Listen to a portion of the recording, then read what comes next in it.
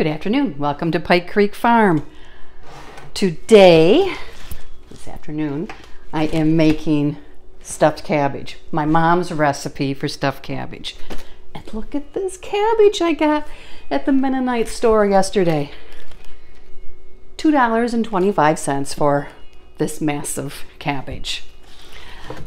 I'm going to use a roaster pan to make mine in. I'm going to bake it in this, and then I will take some and put it in a crock pot to take to church tomorrow, because it is our pastor. I'm going to take it to church tomorrow because it's our pastor appreciation potluck, and I had put a poll up on my community channel for what I should take, and I had 4 different choices, and they were pretty neck and neck for a while. Mom's Chicken Divine and Mom's Stuffed Cabbage came down to the final day, and stuffed cabbage was the winner. So I talked to Mom last night just to verify how she does it, because I do things my own way too, and I wanted to find out like where she got the recipe, and because she's made it as long as I can remember. I mean, I was just a little girl and I'm no youngster, but she found it in a recipe book in a magazine, actually, she said, and she's made it the same way my entire life. I wasn't sure if it had been a family recipe or not, but it probably was in the early 60s.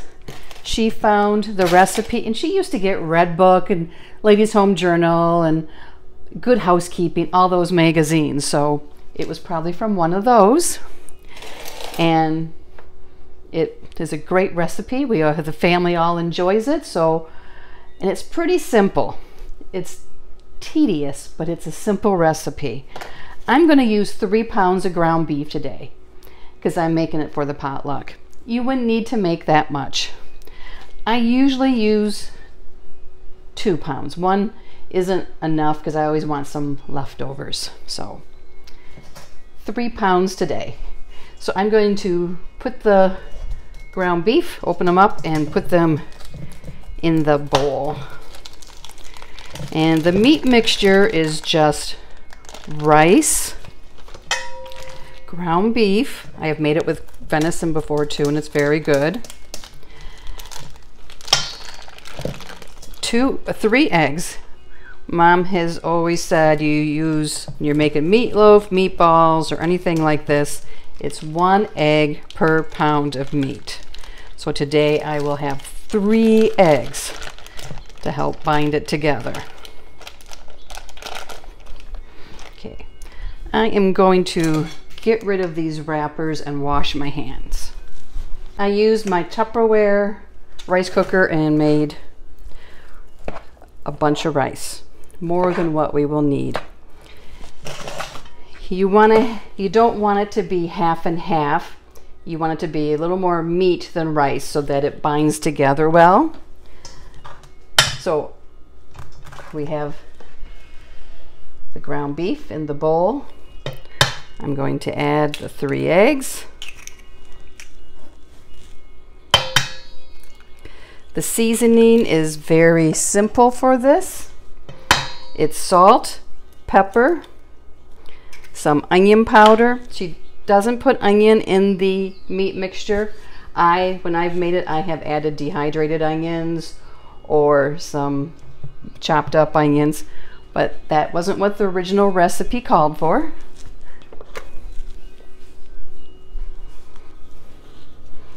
Sprinkle of salt, probably a teaspoon and a half. I got 3 pounds of meat, so I want enough for that amount of meat. Pepper, probably like half a teaspoon. I could not find my onion powder, so I'm just going to add some dehydrated onions.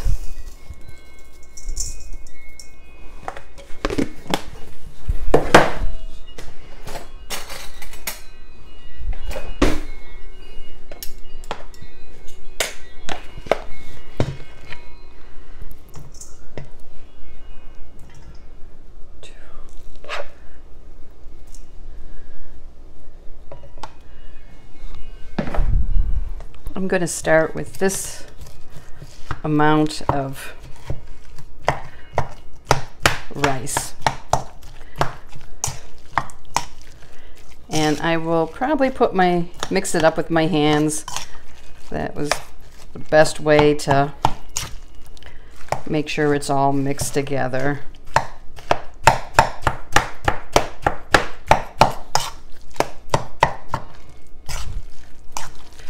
Some people I know use a potato masher or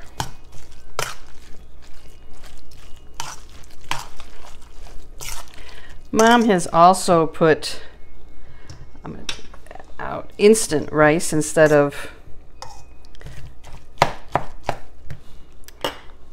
going to wash my hands. I did just wash them, but I'm going to wash them again.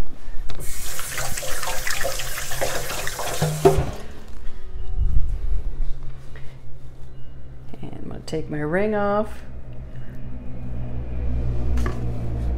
And now I'm going to mix it.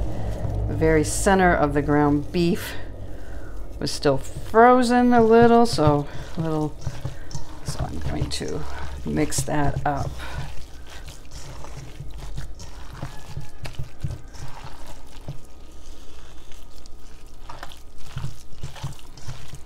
You could put gloves on to do this too. I do not normally.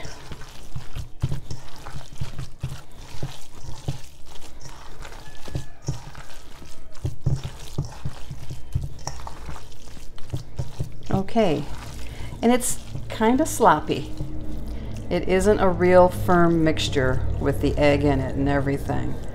But look, it will ball up. And it smells really good. So I am going to wash my hands. Definitely need it now. The next thing to do is to get a stock pot on your oven, on your stove. Get a pot of water on your stove heating up. And then you peel off the outside of your cabbage, the outside leaves, and any bad spots or anything you see that's discolored. And then you take a knife, and next to the core, where the leaves attach, you go down.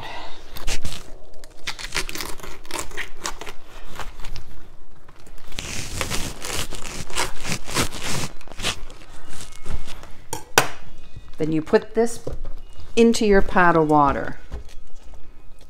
This is a big head of cabbage, but it does fit down in there. Now we need to get the items for the sauce. And it's tomatoes. You can use diced, whole, crushed. I'm using my home canned tomatoes.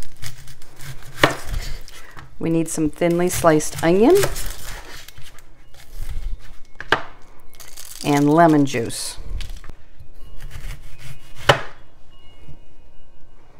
This onion skin is like stuck to me.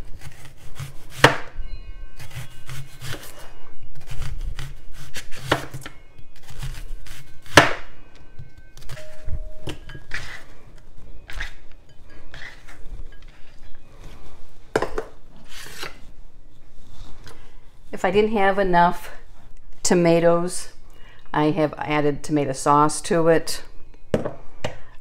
Sometimes I will add a sprinkle of brown sugar if it seems like it's very acidic. Now I got a big fork out, and I use that for the head of cabbage. And this head of cabbage is definitely going to be a challenge. But I stab it in there.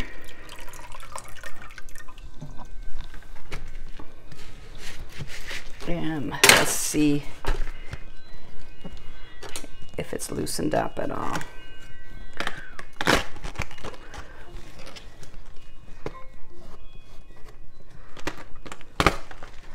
So there's one off, another off, and we still have the cuts in there. You have to keep adding cuts as more veins are exposed. So I'm going to put this back in the pot. Now in the bottom of your pan, you use the outside leaves. I don't put the thick vein.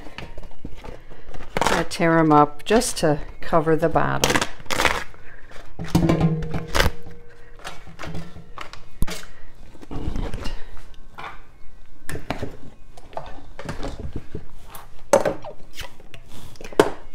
going to open up one of the pints and put about half of it on the bottom here.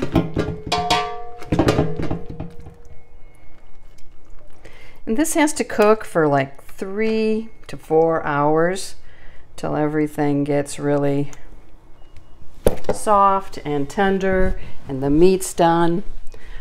I'm going to put my oven on right now at 350. Going to put some onion on the bottom.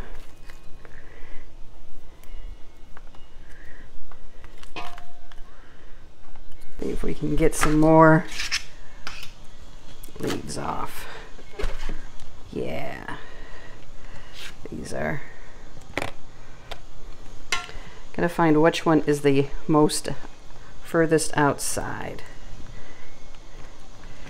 And sometimes they get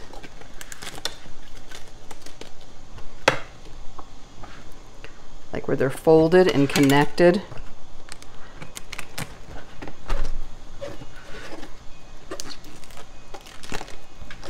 These are exceptionally big leaves. Okay, there's one.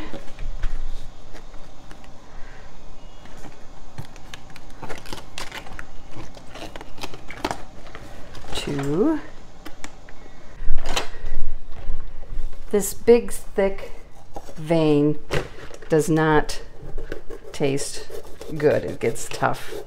So you can either cut a V and cut it out, or take a paring knife and cut it level to the rest of the cabbage.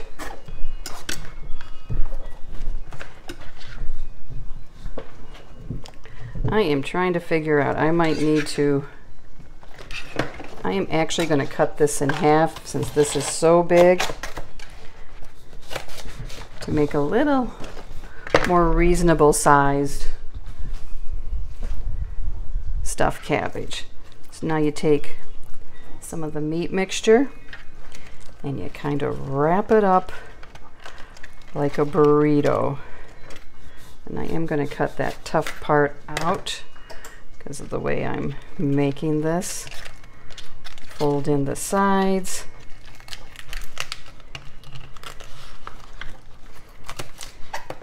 And roll it up. And that's not as pretty as they usually are.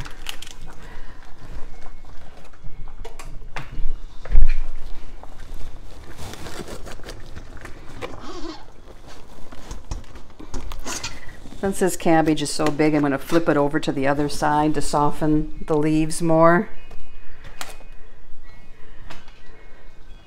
Ones.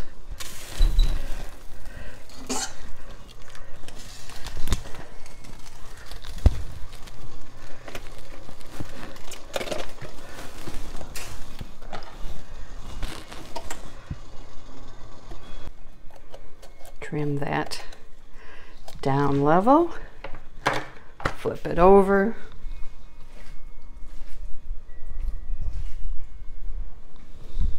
Put a handful of the meat mixture. Guess it's a pretty big handful.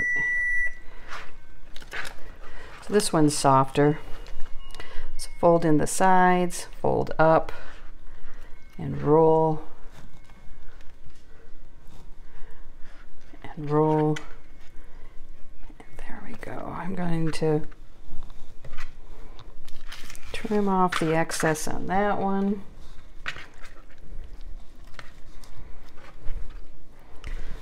There we go. into the roaster. Bastard mom is saving her energy to go let them chickens out. It's happening, huh? Oh. She's just great. Oh.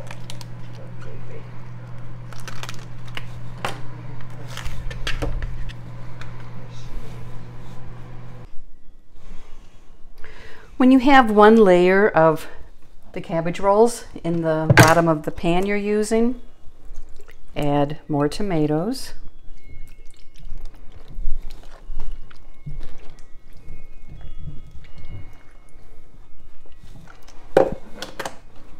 Open a second pint, add a little bit more from this one.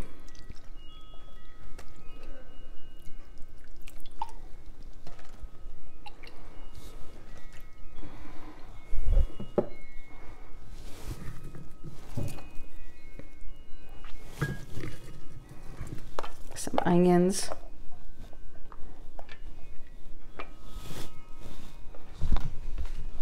Rinse my hands.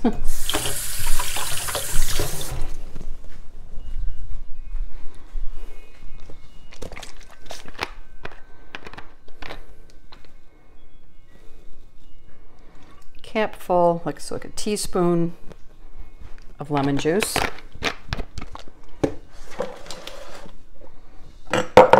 And we're going to make more to go on the second layer. Get the meat's all gone. The cabbage is down to this size, which is about the size I like to start off with, actually. It was a little more challenging. I'm going to add the rest of this pint of tomatoes. A few more onions. And just a second, I'll be right back. Another teaspoon of lemon juice. And I am going to put just a sprinkle of brown sugar on top. It just gives a little more depth of flavor and takes away any acidity.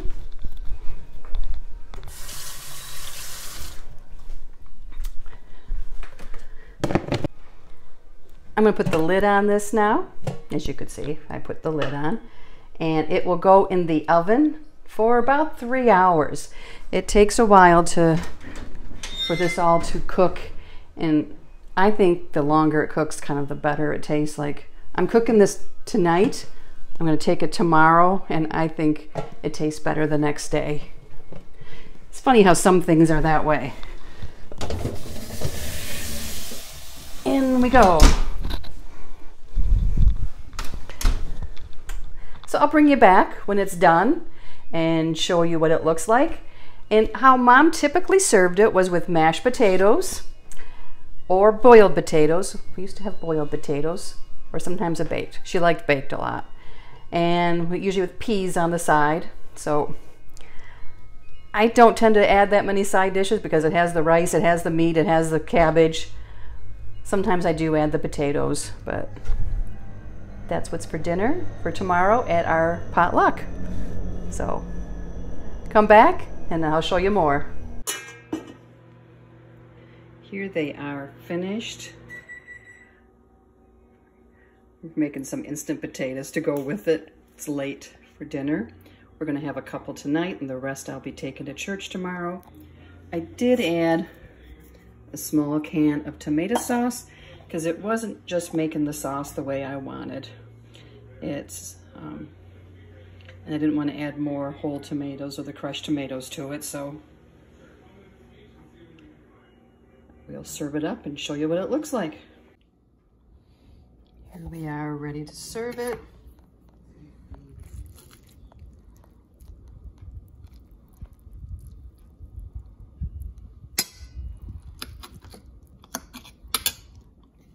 I didn't put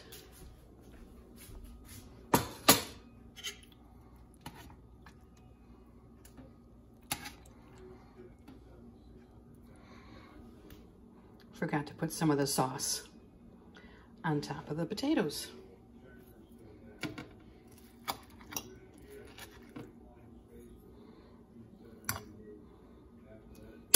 Flushed in this lighting, but here we go. Oh, the meat fell off.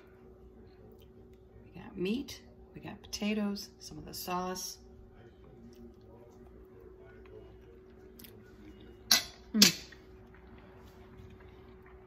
And it's good.